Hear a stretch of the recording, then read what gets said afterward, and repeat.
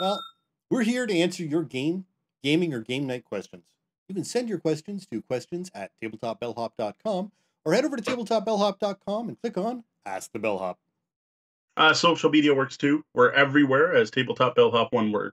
Well, the best way for questions to get through us is to come through the website. They won't get lost in the mix that way. I'm not going to say no to a question asked anywhere. Well, for today's topic, we're answering the question, what's the problem? As we sit down and discuss potentially problematic content in tabletop games. So I decided this was going to be a good topic to talk about on our show while working on my review for Tante Coro. This is a pretty heavy topic and not one I've heard talked about often, especially when looking at tabletop games as a whole and not role-playing games. I have seen multiple role-playing shows talk about problematic content and safety at the table, but it's not something that comes up as often when talking about board games as well. And I thought it was a conversation worth having.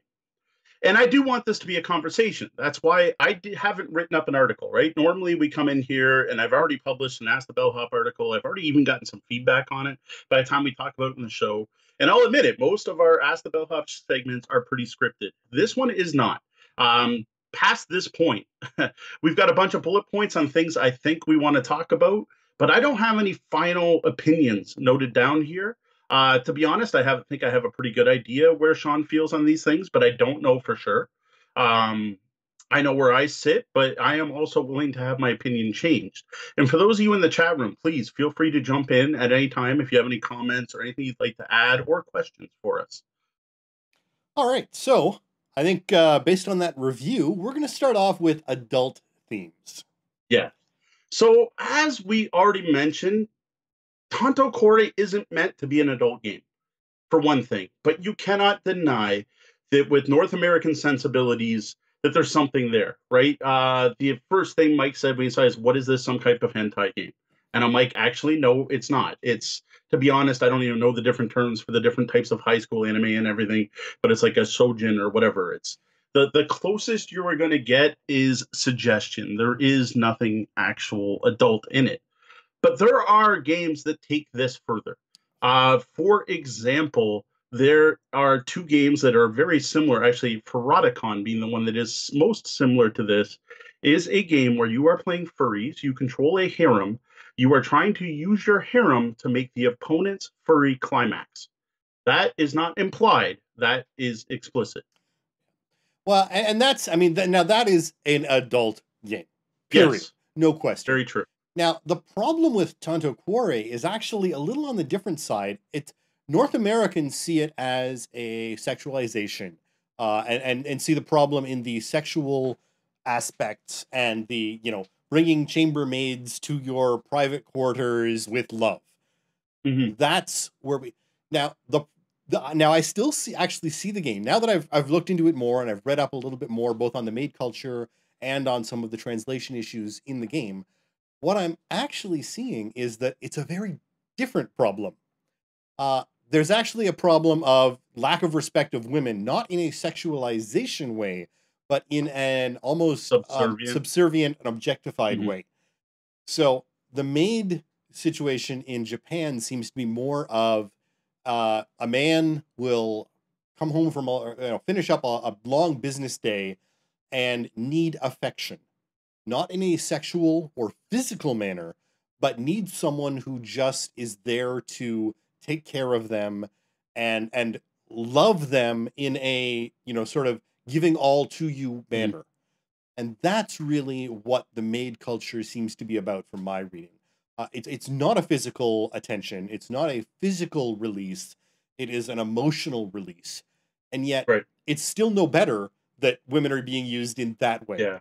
The other thing too, though, is there's also a very solid side of girl power to it, with girls walking down the street Tokyo in the maid outfit. So there's the kawaii cute culture aspect of it as well, where the women have kind of taken it over and do the ears and there is, but at the same point, I think a lot of it is an attention grabbing thing. It's one of those things where are they dressing sexually as a self empowerment?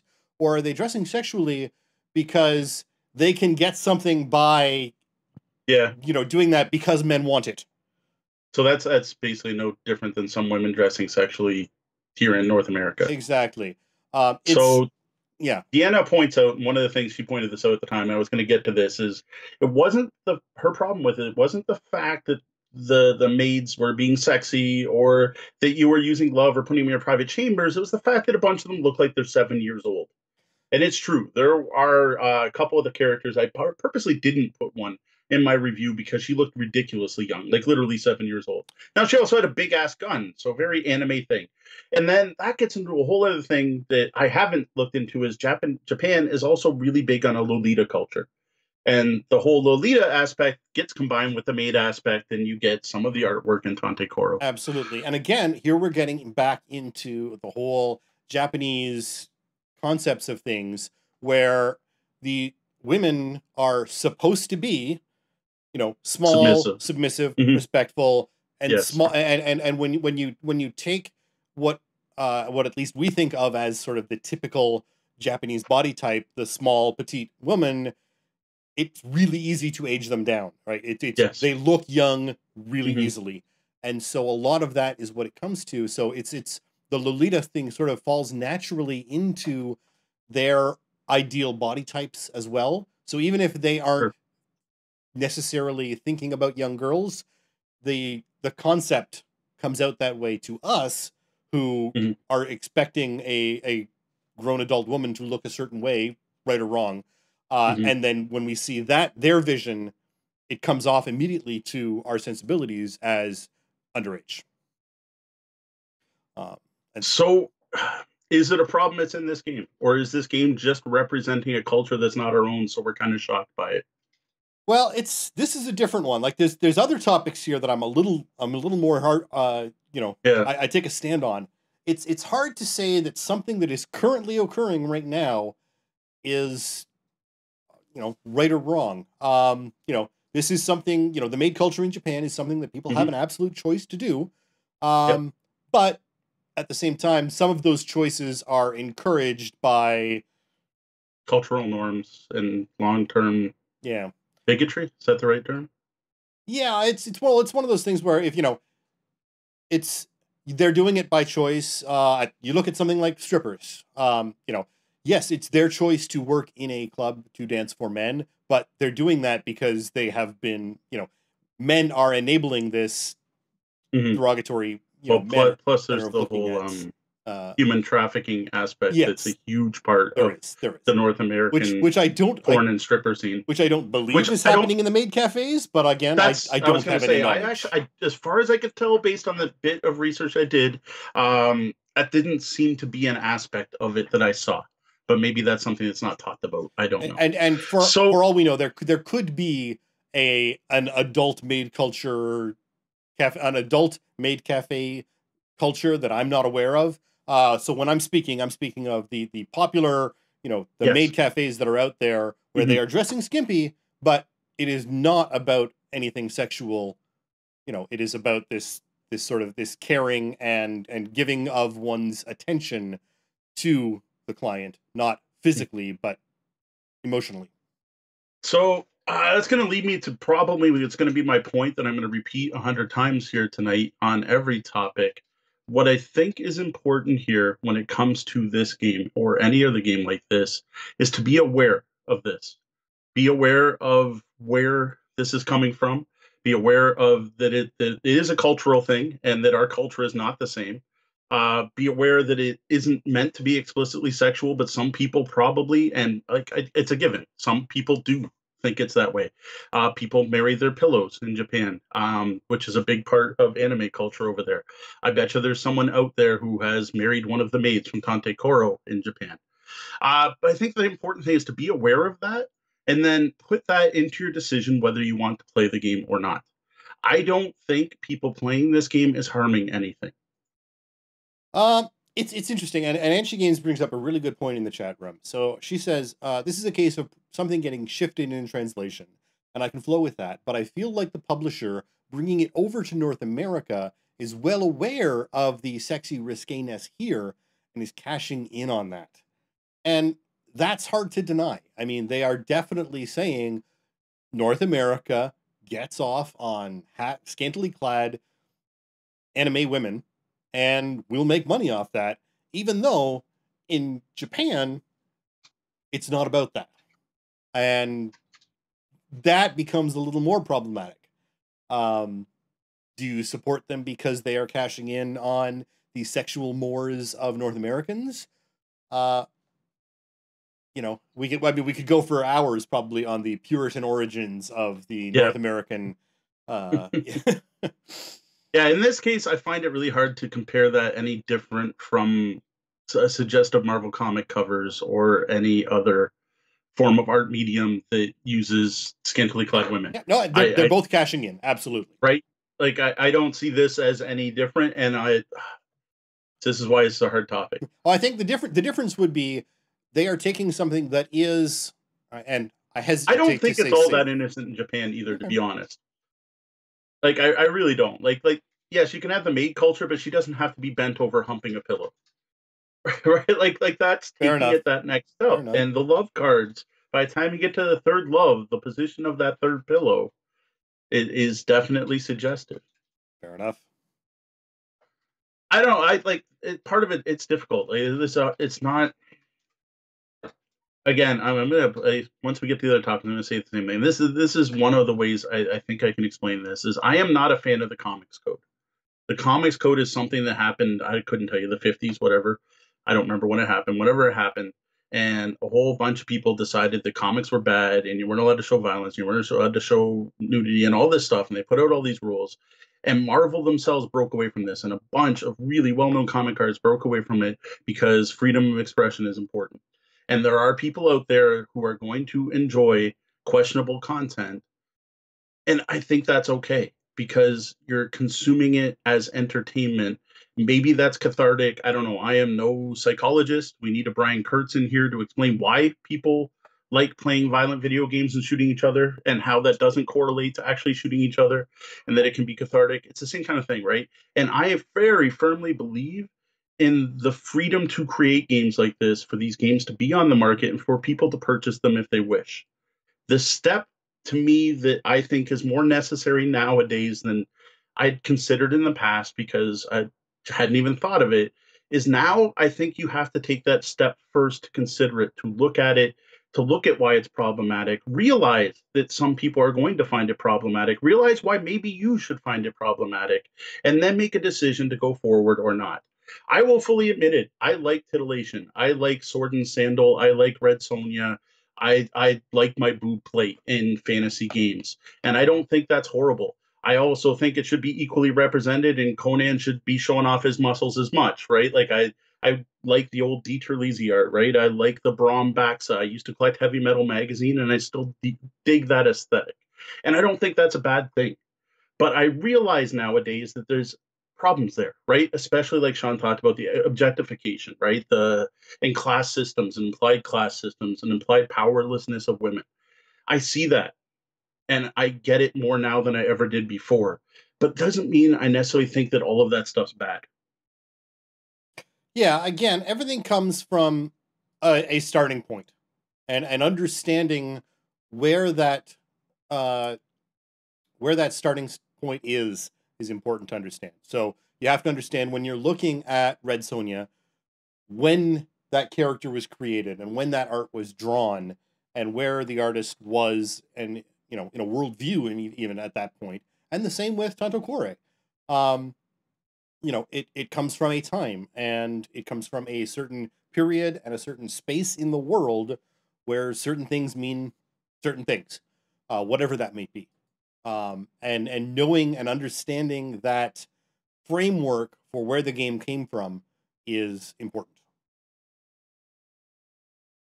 So another thing too is I find it really weird the people, especially North Americans, especially people south of the border, I'm generalizing here obviously, get so damn upset about sexually suggestive material, but have no problem with sawing an orc in half with a chainsaw or a chainsword.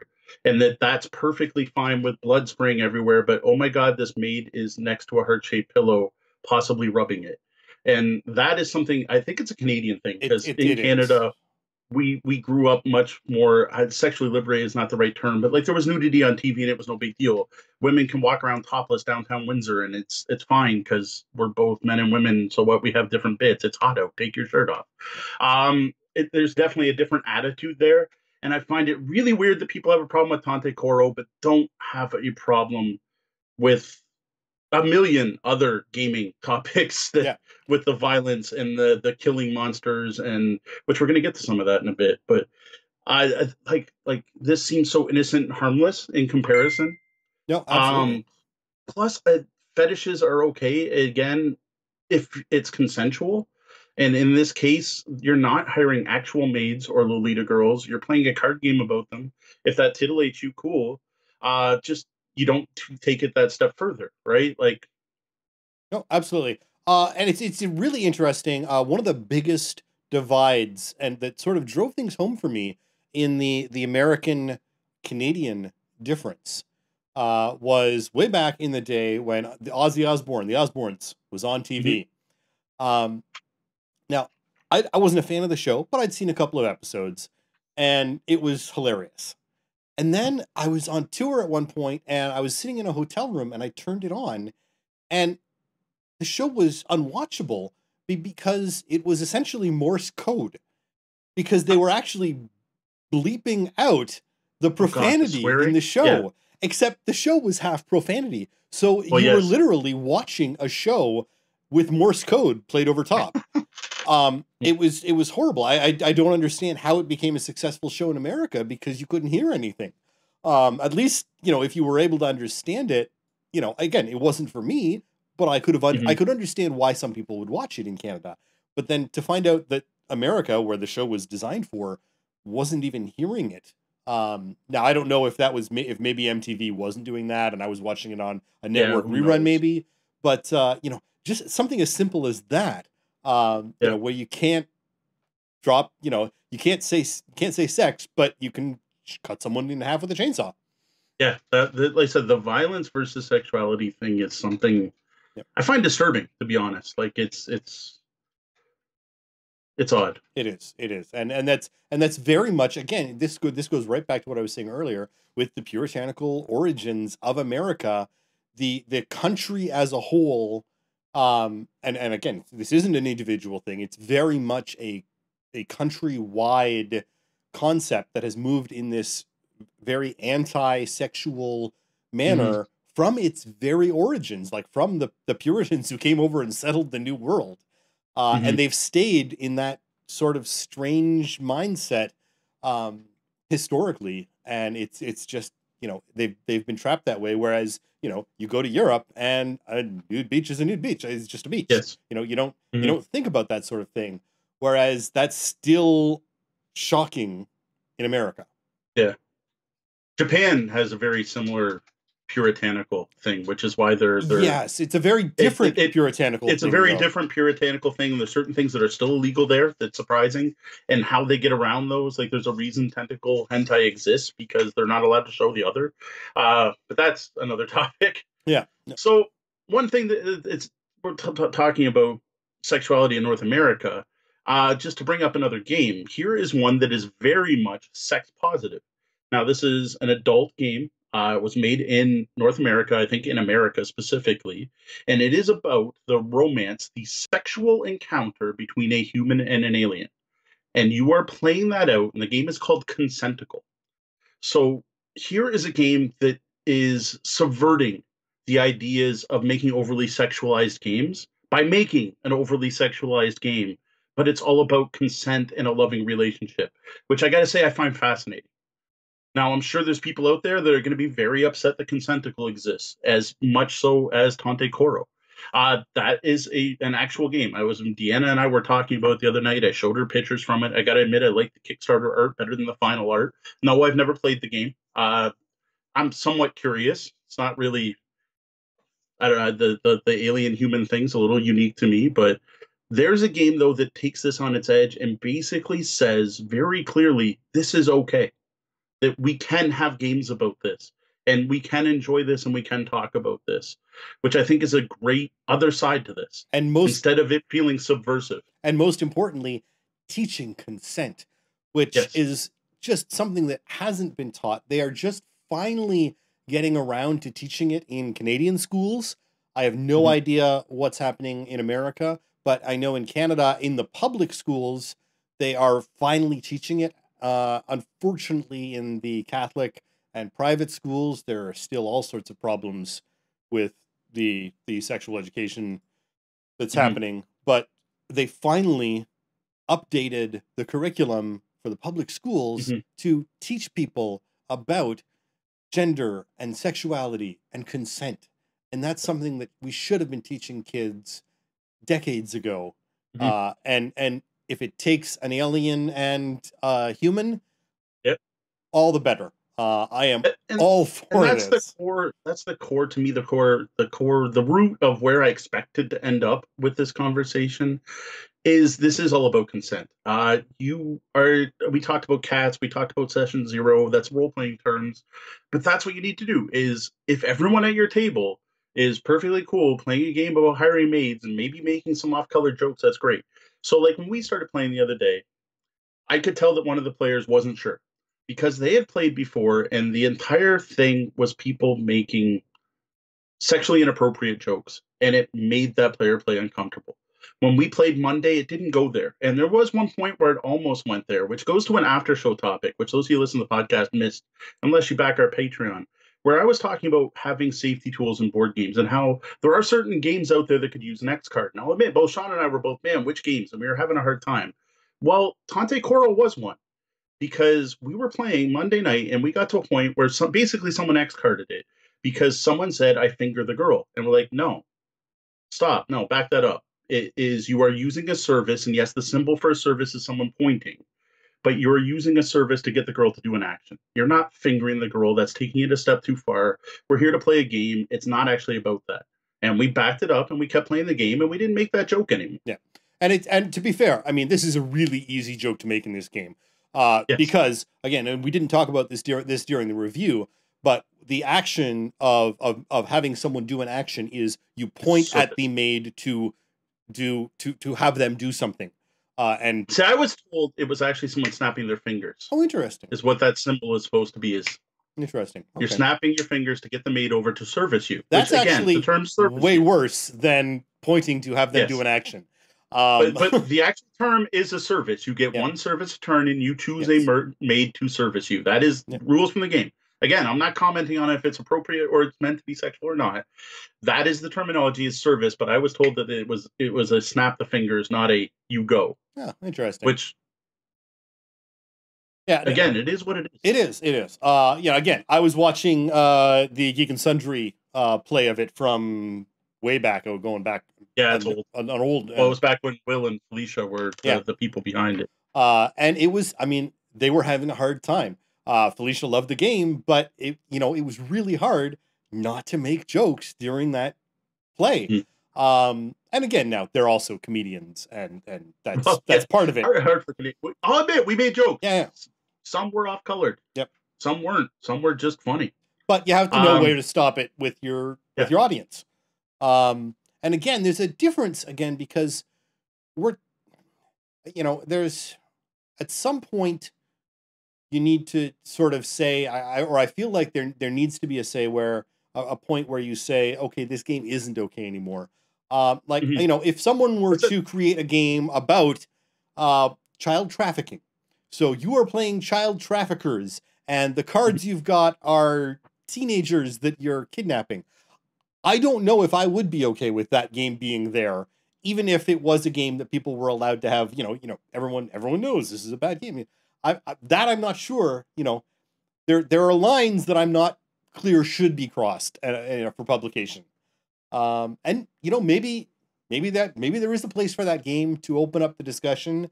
I know the Wayne Foundation has, I fully support their actions in stopping child trafficking and sexual trafficking. Yes. Go support, please give money to Wayne Foundation. I support them wholly. So there is a game about human trafficking, and it's a retheme of a game which I own, which is Freedom, the Underground Railroad. Right. And in this game, you are playing people helping black slaves escape Canada or escape the U.S. into Canada through the Underground Railroad. This is a board game you can play. This is a board game some people are going to define problematic. It is a difficult topic, and you're gamifying it. Is it okay to gamify a topic like that? Well, which kind of leads to our next section, is the biggest thing being colonialization. Almost every Euro game ever made is in some way about colonialization, because colonialization logistically is a game. Yep. Right? Like, it's managing your resources, you're trying to expand your territory, and you're trying to do it as efficiently as possible. You eventually want to build an engine to make that easier to grow your empire quicker. Like, that's pretty much the definition of a Euro game, and it's pretty much the definition of what Great Britain did at one time, and what all the other colonizers in the world did. So colonization is a fantastic theme for a game because they tie together so well. Absolutely. And some people have a serious problem with the fact that we are turning something that was very horrible to a large number of people into a game. And, you know, there's another way to look at it, or another way to take it. You know, you can look at something, terraforming Mars might not be the greatest example, but if you look at sci-fi games colonizing extraterrestrial planets, there is a reason why we aren't, you know, throwing hunks of ice at Mars and, you know, nuking Mars to try and give it an atmosphere, because we don't know what's there and we don't know what we might be destroying. That's why we're sending completely sterilized robots there to learn about the planet. And yet there are all sorts of games out there about going and landing your, you know, dirty spaceship onto a planet and walking around blowing up samples, you know, collecting samples and things, which is colonization in the modern and sci-fi realm, and can be just as problematic. We just don't see it that way because we don't see 100 years down the line when we see the effects of colonization. Whereas, so that you're talking about petri dishes and small single-celled organisms compared to games like Mombasa, which are about British companies, exploit companies taking over Africa. In Mars, you are, but there are other games where there are other, you know, sci-fi themes where you're going. You know, One Man's Sky is a perfect example where you are going to planets of, you know, fully living, you know, not microscopic being, you know, actual creatures, and, you know, oh, it's all great, except, you know, whereas we know what happened in India, we saw the horrors that were caused by the imperial control over India, or the monarchy in India, and some of the horrors that evolved from that. And we are, you know, in the sci-fi games, because we're in the future, we aren't picturing what's happening 100 years or 1,000 years down the line after we've dropped our dirty spaceship down and potentially wiped out an entire world of living beings. I get that. You know, we know what happens when we were really nice and gave blankets to the Indians in the New World. Interestingly, there are games that have subverted that idea as well, right? I don't own it. I wish I did. I'm drawing a complete blank right now. Oh, I'll have to get back to it. There is a game where instead of playing the colonizers, you are playing the indigenous species fighting back. Right. Speaking of sci-fi games, Cry Havoc.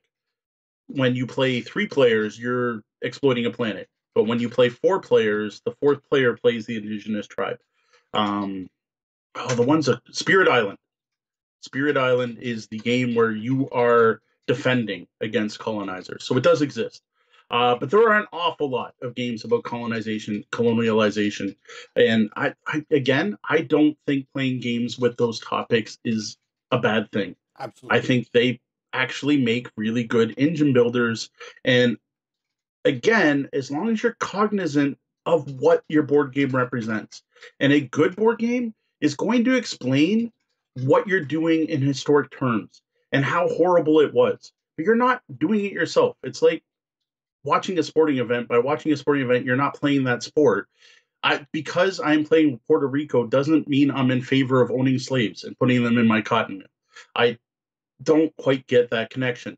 Yes, I do somewhat agree with the 2019 woke mentality idea of maybe we could be making games about other things. And I agree. There are a lot out there, and I can't argue with that.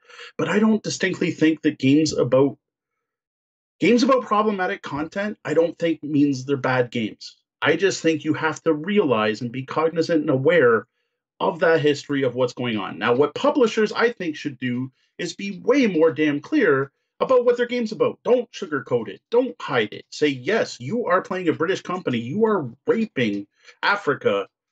Here's what this game represents. And because of this, you may not be interested in playing this game, but we think it's a really interesting competition that you may want to play out with your friends. Yeah. Which it sounds rather horrible when you put it that way, and it can be. And as Dee said in the chat room, learn history. Ignoring it doesn't fix it.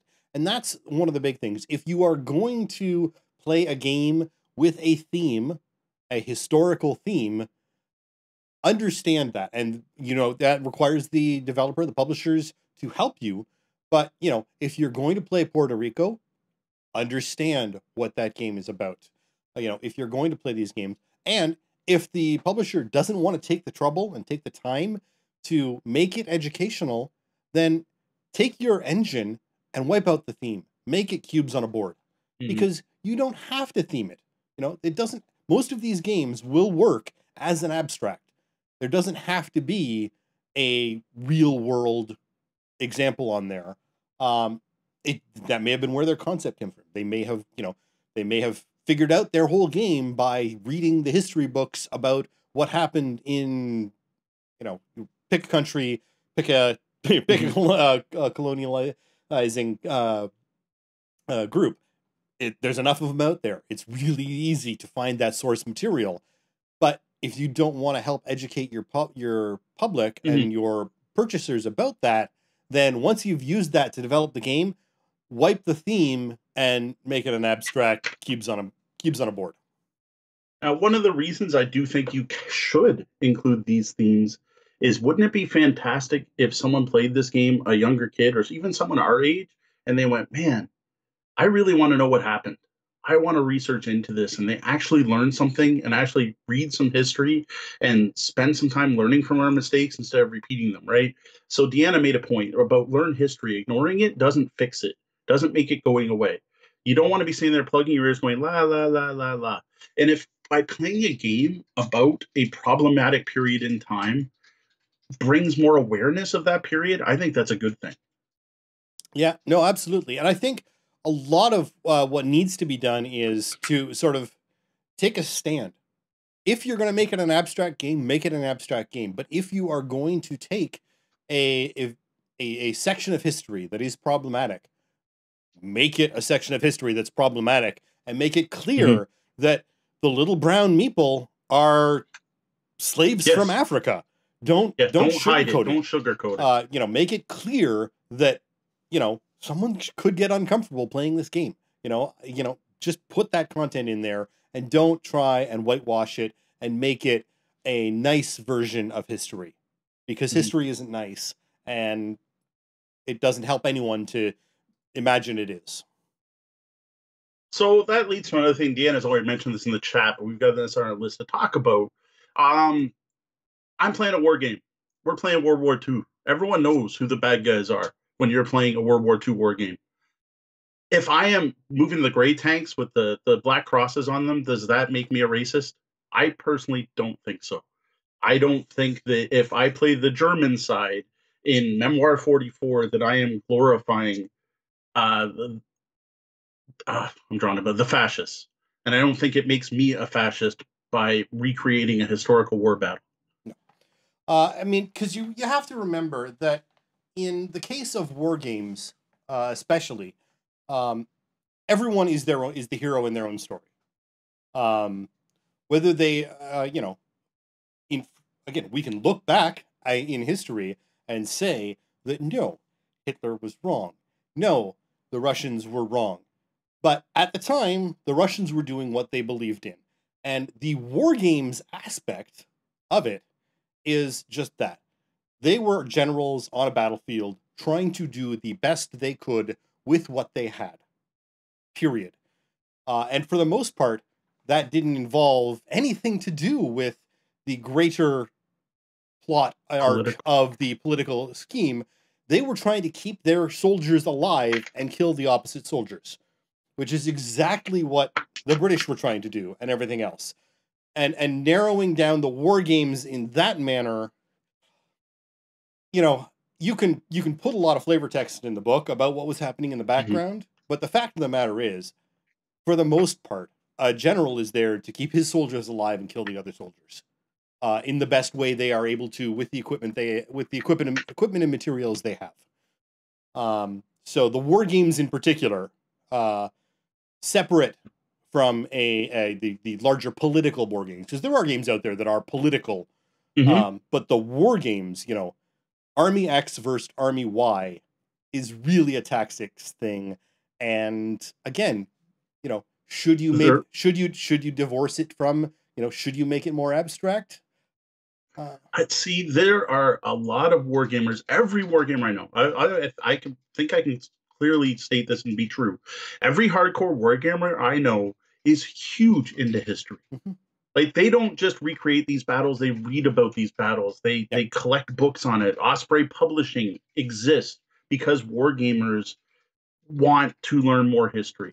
They are not just a game. They are an aspect of an entire hobby of learning from our mistakes and reading history and learning from it. I actually think that people, like, they're there to open up that potential of learning, even more so than, say, I don't think a lot of people are going to play Puerto Rico and then go and start reading a book about that time period. Whereas if you play out the Battle of Agincourt, you may be going, wow, how the hell did they win with that many archers, and dig back into it and then look into all the history of the 100 Years' War, right? Or the War of the Roses. I might be mixing up my wars here, probably, because I'm not a war gamer and I didn't dive into history. So, but every war gamer I know, like, I can think of a few off the top of my head, local war gamers. Heck, one of them owns a publishing company, but they're not getting a shout out. And like, wargaming tends to attract that type of person, and I think it has opened up libraries exist for it, right? Like I said, Osprey Publishing in particular thrives off the fact that wargamers also become history nuts. Yep. Well, I mean, you look at the recreationists. I mean, you look at those people who go out and sit on battlefields with muskets, or, you know, there are Roman Roman legionnaire recreationists out there. And those people are history buffs. I mean, the SCA isn't exactly recreationists, but those people are gamers who, you know, generally the SCA is what started off as a backyard game in California, and has grown to something that, you know, to more or less, depending on who you are, is about history. I mean, my sister sits around trying to figure out how they created a, you know, 16th century Italian outfit so that she can do it in that way. And that's, you know, and it came from, you know, a backyard game of people beating each other up with sticks. So there's definitely a certain aspect and group of people who delve into the historical knowledge and love of it. And so, you know, does that mean it's okay then? Well, I think the probably thing too is the point of playing games is to have fun with your friends, right? We said it many times, and it's a way to make things, especially wargaming, is basically a way to make history fun. Like, that's why they were created, is to add that competition, add that back and forth, and make things more interesting, as well as to give you a better idea of what actually happened. Just some notes from the chat. Jeff was suggesting if you want an indie story game that teaches about colonialization from the perspective of the indigenous population, he recommends Dog Eat Dog. It's not one. We have stuck mostly board gaming related here, but obviously this is something just as important to role-playing games. Role-playing games, I'm going to super generalize this. The biggest thing with role-playing games is, of course, consent and safety tools, because you never know what's going to come up in a role-playing game. That's the difference in a board game, is when we sit down to play Tante Coro, we know what's going to happen in Tante Coro. You can't suddenly have one of the players decide to start beating his girls. In a role-playing game, that could happen. In a card game, that can't. You're limited. So role-playing, it's the open nature of it, where more of this has to be discussed, and its potential for any game to be problematic, whereas board games either have problematic content or don't. It'd be pretty hard to throw some problematic content into a game of checkers, right? Like, yeah, again, when it comes to RPGs, It's about the players. And especially the DM's control over those players. You know, you could have you could be playing D&D with a white supremacist. And if everything is under control, then everything's great. But if the DM isn't going to control things and that you don't have any safety tools and that one person wants to go off and go way off base, things can go definitely sideways, and things are going to, it's going to be uncomfortable for everyone who isn't a white supremacist, which is hopefully everyone else at the table. So going on that theme, Secret Hitler. Yeah, I'll admit I am not a fan of that one. I don't understand the appeal of that game. Very quickly after it came out, someone put out a retheme called Secret Voldemort. And anyone who I go, well, why don't you play Secret Voldemort? And they're like, well, I'm like, come on. So the only reason you want to play this is so you can pretend to be Hitler and, make hand signals. Like, why wouldn't you swap? I don't get it. Secret Hitler's free. It's print and play. To me, that's a company that's just trying to put shock value, right? Like, now the only reason they put that name in there. Now, to be fair, I've never played the game, so I'm speaking. I've got the Board Game Geek listing up right in front of me. You are playing the chancellor, one side's the fascist, the president and the chancellor working together to pass laws in Germany in the 1930s, and one of you may be Hitler. Again, in concept, it could be a learning tool. Whether it actually plays out that way, I don't know. It's a social deduction, silly. There's no learning experience there. Right. You're not passing actual laws. You don't even discuss the laws. It's just, yes, it could be a learning tool, but it's not. Right. Maybe if the people who put the game out turned it into a learning tool, then maybe. Fair enough. And it's interesting because I see it and it's got a 7.6 with 13,000 ratings. People like it. I don't know. So I said personally that one I just don't understand why it had to be Secret Hitler. I think that's my problem with that one. Right. Yeah. Well, I mean, again, they were obviously, when they took the Voldemort version, they went to the abstract. They took it. Yes. They took it from black meeples on Africa to cubes on a board. Yes. Whereas in Hitler, with Secret Hitler, it's not black cubes on a board. It is white cubes in Germany. It's white meeple in Germany passing laws to do things with do things against meeple with pink triangles and six-sided stars. Well, mainly it was someone just trying to cash in on the hit that was Cards Against Humanity, which we've talked about quite a bit on this show, is a game with problematic content. And again, even though I hate the game, I will say there are people out there that enjoy it. And the important thing, as I said with all these, I don't like the Comics Code. Put out Cards Against Humanity, sell it like crazy. The people behind Cards Against Humanity have done awesome things with the money that game's raised. I don't want to play it, but you might want to. Just have that conversation. Don't show up to my house expecting me to play Cards Against Humanity.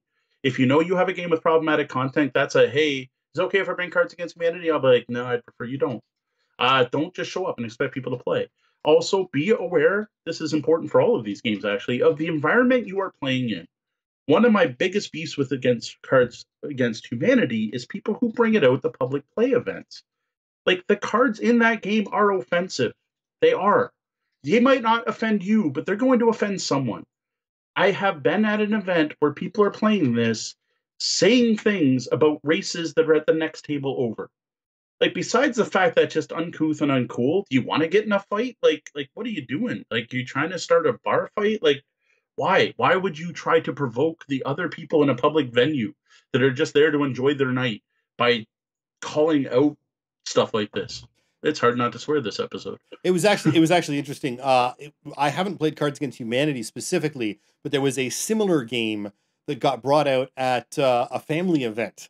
Now the kids were all sent inside to watch movies, but and it was all adults, but it was still problematic because I'm playing this game with my sister-in-law and my mother-in-law and my brother-in-law, and it was very much a there was a lot of sexual content and discussions, and it's one of those things where we're all adults here, but at the same point I don't want to be talking about this kind of stuff. And there was stuff like yeah, no, I'm just skipping that card. Sorry, not happening. Yet another use of the X card without an X card there. Yeah, exactly. But yeah, there's a bunch of them, right? Cards Against Humanity was the first. It's the most well done. There are people who've tried to make worse games because, that wasn't offensive enough. There are a ton of After Dark games. I don't get the desire to turn a game that often, like Telestrations, for example. When we play that at 3 a.m. with people and there's been drinks, it often goes there. I don't see why you need to go there, like implicitly. Like if your game goes there and you start getting into the sexual innuendos and people start drawing suggestive things in illustrations, that can be pretty hilarious. I don't need a game where it's going to tell me to draw offensive things. Same thing with like Apples to Apples tends to get rather suggestive, but it's more that innuendo, right? It's the Tante Coro of cards like versus Cards Against Humanity. You're not quite there. Like the actual hints aren't pushing you that way, as opposed to the explicit. But again, I'm saying Cards Against Humanity is a thing. People play it. People like it. Yep. Go ahead, play it. Enjoy it. I don't want to play with you. I don't want to be at a public event with you playing it, and I don't want you to offend someone else I'm with by being at a public event. Yeah. Save it for playing at home with a bunch of people who have enthusiastically consented to playing. Yeah. No, I mean, there's a lot of games that can go dirty, and if you're in the right group and you all know each other and you all have that and share that sensibility and sense of humor, you can go that way without the game pushing you that way. Yes. Right. And that's what we've said all along. So I think at this point, we're kind of going in circles. I think the main things here is Sean hasn't really said either way if he thinks they should exist. I personally think all these games should exist. I have no problem. My dad collected a collectible card game called Xenophile with 3 X's. It was in the Magic the Gathering craze, and they thought it'd be cool to throw lots of naked people and sex into a card game. Hey, whatever. My dad likes that kind of stuff. Sure, it's allowed to exist. It's not something I'm interested in playing. Consenticle's out there. Here's a game turning that whole subversive nature, exploitation on its side, and making a game distinctly about sex that is sex positive and is saying that it's okay. Both very cool games. I'm not interested in playing either of them. In the middle are games like Tante Coro, who suggest it. Then there's Veroticon, which I mentioned before. They're all fine. I don't mind Mombasa, Puerto Rico, or any other colonization games. I do dig that we're moving away from that there are more games that have gone to other topics. Like Jeff mentioned in the chat, he talked about Concordia, which is all about the Roman Empire already being built. They've already done their bad thing. We're talking about the highlight of the area and doing merchants and trade ships and building up an existing empire. Cool. I'm all for that. War games play Nazis, yes. Play whatever sides. We're involved in the actual battles. It's about simulation and learning about the time periods and head-to-head competition. Cards Against Humanity, feel free to play it. The whole thing, though, is be aware that these games have problematic content. Don't just plug your ears. Don't be the privileged person who doesn't care and says it's just a game.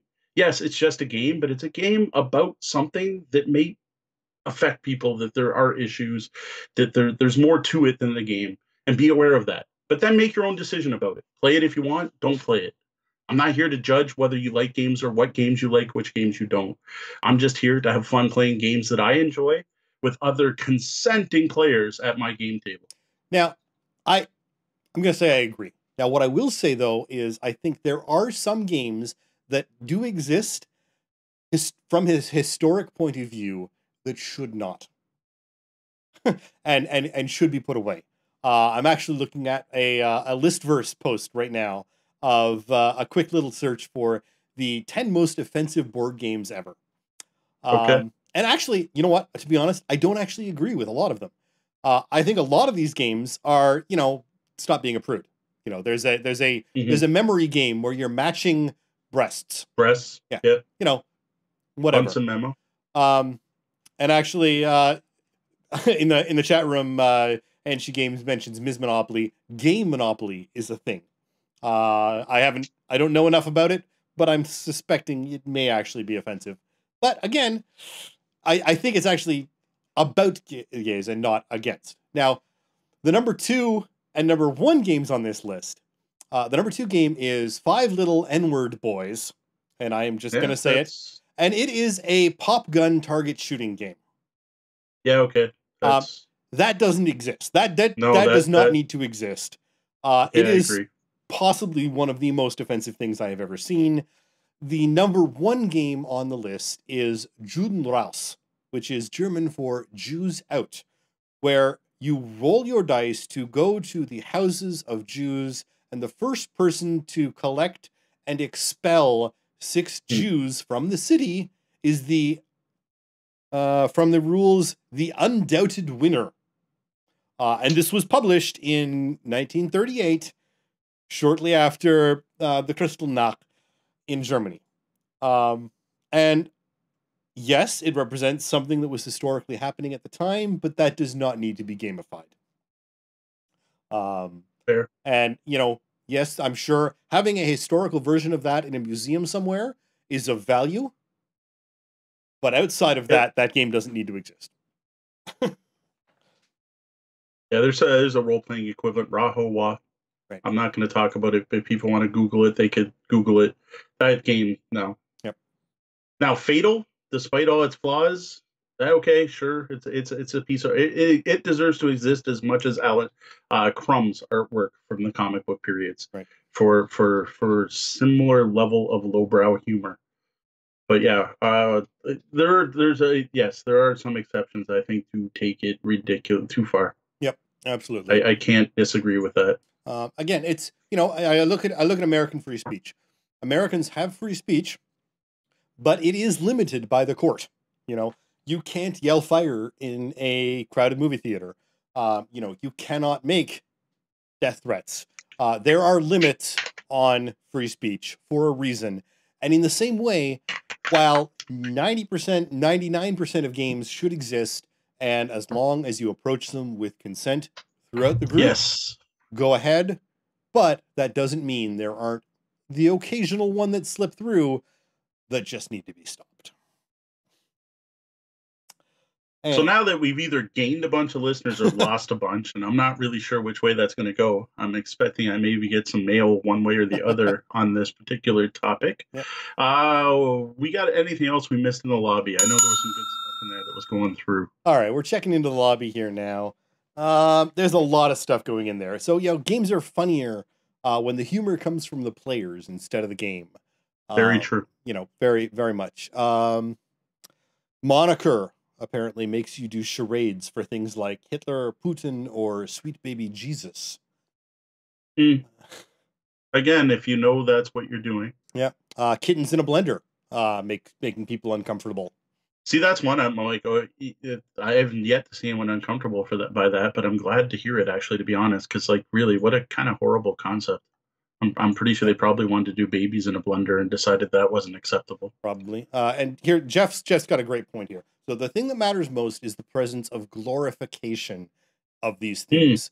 So if you are doing an educational game that is putting the proper experience around about the eviction of Jews from Germany during the Nazi occupation, that's one thing.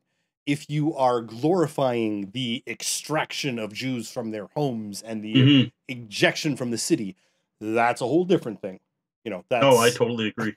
That's a really good point. There's a strong line there, and Jeff really put that well. Oh, that's good.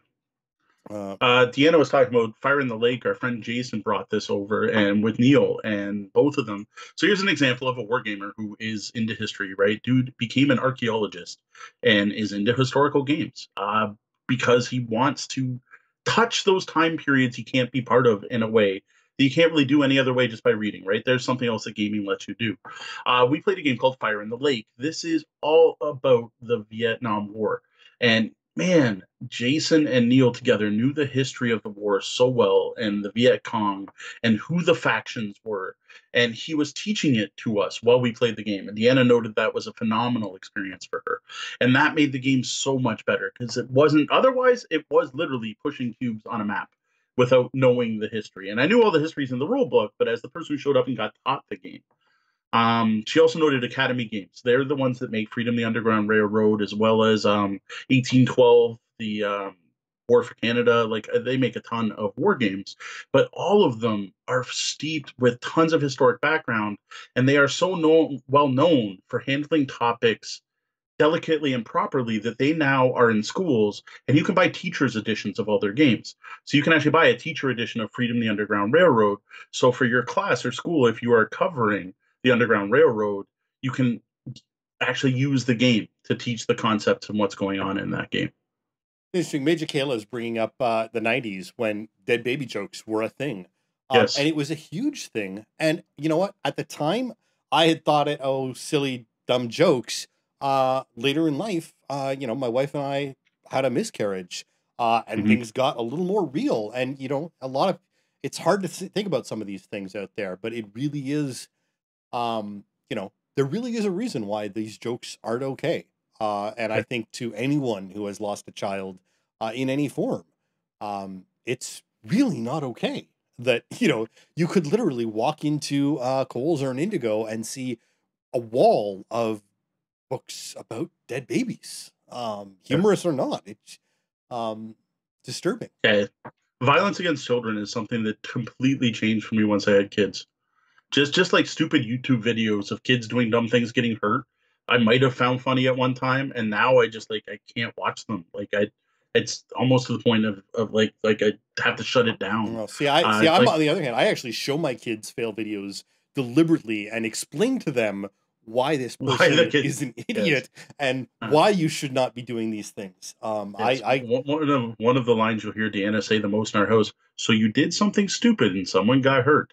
We hear that a lot. But no, there's some of those fail videos that you like. There's just this one where this guy breakdancing and there's kids, like there's a ring of people around. This little girl walks in and gets kicked. Right. Like I'm sure before I might have thought that was funny, or I'd at least pat. Now I'm like, I can't even watch that. Like I just think about my own kid getting kicked, and oh my god, that kid's got to be hurt, and like the video cuts off, and I'm wondering if they're okay. Like there's a definite change there. Yeah, no, I literally use fail videos as teaching experiences all the time because you know, my kids are, you know, the kinds who would still laugh at that thing. They're at that age where, you know, things are funny. Oh, look, someone fell down, it got funny. You know, they love slapstick comedy. And I find a lot of the fail videos within limits. There are certain fail channels that tend to show more extreme stuff, and I won't go there. But there's a couple of sort of general ones that play around the same level of intensity as America's Funniest Home Videos used to.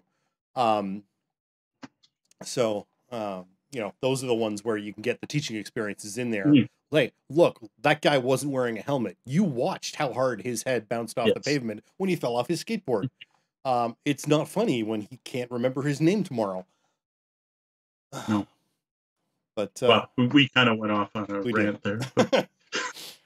So bring it back. Just to quickly summarize, there are games out there that have content that you may or may not find problematic, but realize there are games out there that people will find problematic. If they're not you, there are people out there that are going to be bothered by some games.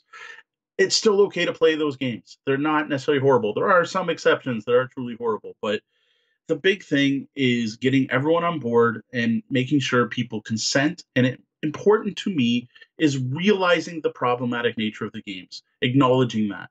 For board game designers and publishers, it's awesome to see that more of them are including the what actually happened in the back of the book. Endeavor is a great example of that. They fully explained that, yes, in this game, there is the theme of slavery.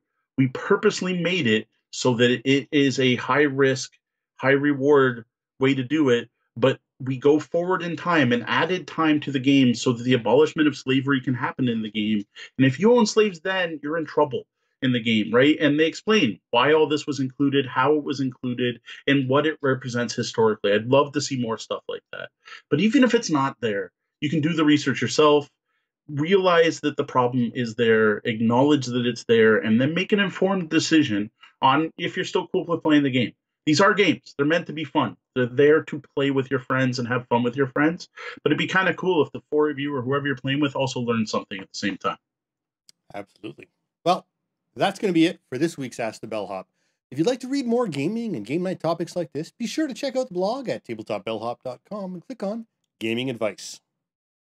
If you got questions for us, head over to the website, click on Ask the Bellhop, or email us at questions@tabletopbellhop.com.